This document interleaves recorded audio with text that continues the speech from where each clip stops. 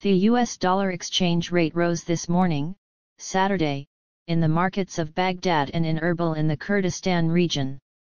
The dollar prices witnessed a slight increase with the opening of the Al-Kifa and Al-Harithaya stock exchanges, recording 149,850 Iraqi dinars for every $100, while last Thursday it recorded 149,700 dinars for every $100.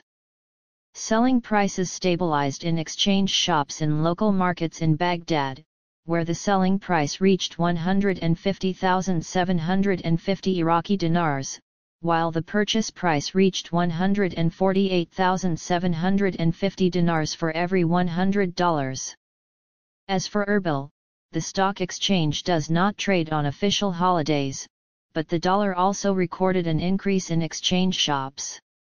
The selling price is 150,000 dinars for the dollar, and the buying price is 149,700 dinars for $100.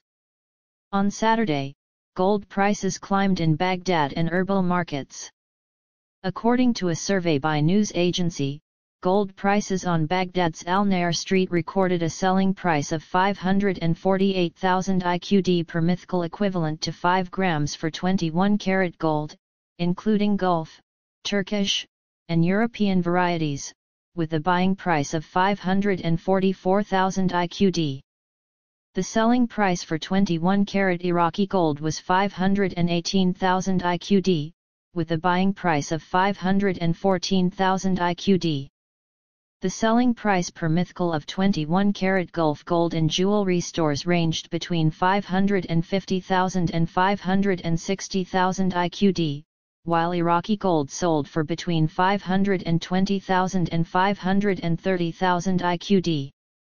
In Erbil, 24-karat gold was sold at 635,000 IQD per mythical, 22-karat gold at 555,000 IQD, and 18-karat gold at 475,000 IQD.